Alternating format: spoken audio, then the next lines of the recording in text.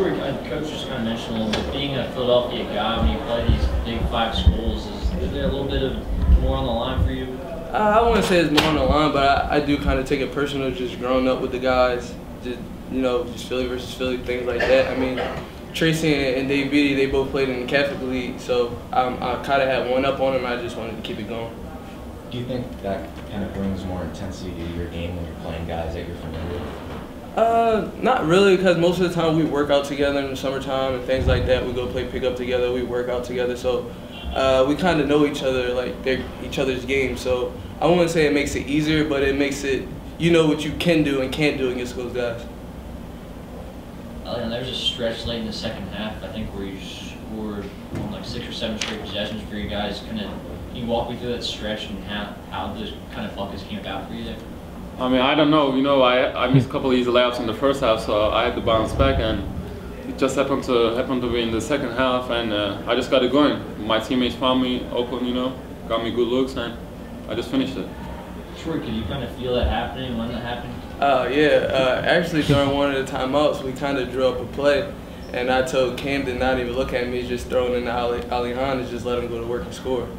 So, I mean, I believe in him. He believes in himself, so he's our guy. Why not give him the ball? Especially with Kirk kind of a little banged up, how much does it rely on you two this year, no Tremaine this year, to kind of go get a bucket? I mean, I think we just play more as a team. Like not taking anything from Tremaine, because he's a great scorer, a great playmaker. But I think not having him forces us to play more of a rhythm and as a team, since we don't have that breakdown guy like he was. And I think Cam stepped up. He for a freshman point guard for a gold jersey game, he showed up big time. He was poised. He made great plays. He made great reads. He should probably have more assists, but we missed a couple easy ones. But I think he controlled the whole game. This is your second straight, big game against LaSalle. You came here last year, you had a pretty solid game. Did last year's performance kind of give you more confidence heading into this one? Not really, but the first summer I came here, we were playing pickup against LaSalle, and I broke my thumb here, so I had to sit out for like a month and a half or 2. So it kind of gives me more ambition to play against them, and just kind of get it back, I guess.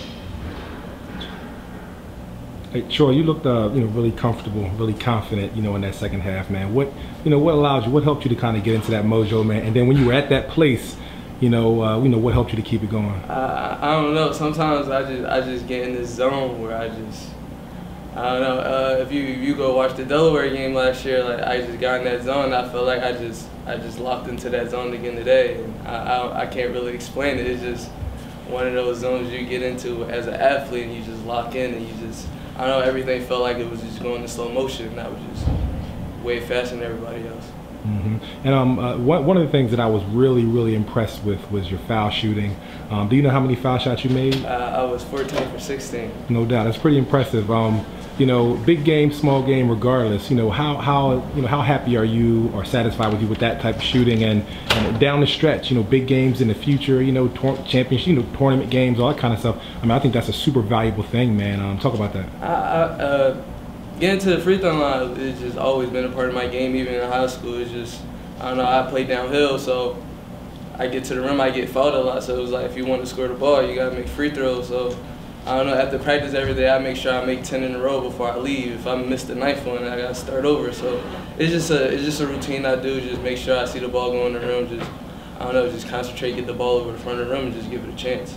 No doubt. Down at Rutgers, you spent a lot of time kind of getting the ball outside on the perimeter. Today you were obviously much more near the basket.